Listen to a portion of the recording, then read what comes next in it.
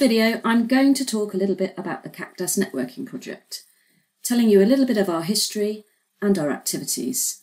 I'm Christina Silver and I'm the current manager of the CAQDAS Networking Project, which is based in the Department of Sociology at the University of Surrey in Guildford in the UK. The CAQDAS Networking Project was founded in the Department of Sociology in 1994 by Professors Nigel Fielding and Raymond Lee, after the first international conference on the topic of computer-assisted qualitative data analysis. Each year it was someone else's turn in the sociology department to run a conference on a breaking area of theory or method, and in 1989 it was Nigel's turn. When looking around for a possible conference topic, he stumbled across a research note in a US journal that mentioned software to support qualitative data analysis.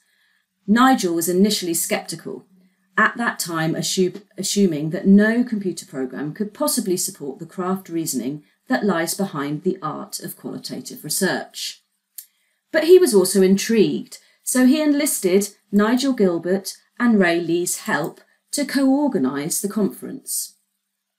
As well as a practical how-to element, they planned to debate the implications of using software in qualitative research. Nigel Fielding intended to play the role of the critic. But it didn't quite work out that way. In preparing for the conference, Nigel read the pioneering work of the late Renata Tesh, who way ahead of her time had related different analytic approaches to different computing techniques. It was from Renata that Nigel learnt that the different approaches to qualitative analysis implied the need for a variety of qualitative software programs, and this is a principle that still underlies the work of the CAQDAS Networking Project. The conference brought together the pioneer CAQDAS developers and methodologists of the time, and it was a resounding success, igniting in both Ray and Nigel an interest and collaboration that has informed the CAQDAS field. In 1991, they edited Using Computers in Qualitative Research, and in that book they coined the term CAQDAS. That the acronym evokes a cactus was intentional. Nigel and Ray wanted to reflect that using computers in qualitative research was a thorny issue. It certainly was at that time, and for some it continues so. Between 1994 and 2010, the project received 7 streams of funding from various economic and social research council initiatives, which enabled a range of networking, training and research activities. Anne Lewins managed the project from 1994 to 2010, and she was instrumental in developing capacity building activities and embedding the project. I joined in 1997 and have been with the project ever since, taking over from Anne when she retired. I now work closely with Sarah Bulloch, and together we're exploring new ways that we can support researchers in their use of dedicated CAQDAS packages.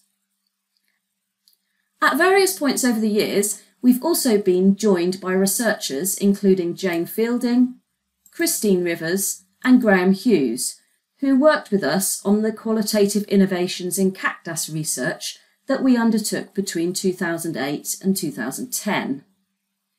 And we've also been incredibly lucky to have the expertise of Graham Gibbs and the late Alan Bryman contribute to our research advisory board. And also Duncan Branley and Patsy Clark have taught some workshops to cover periods of maternity leave. So what do?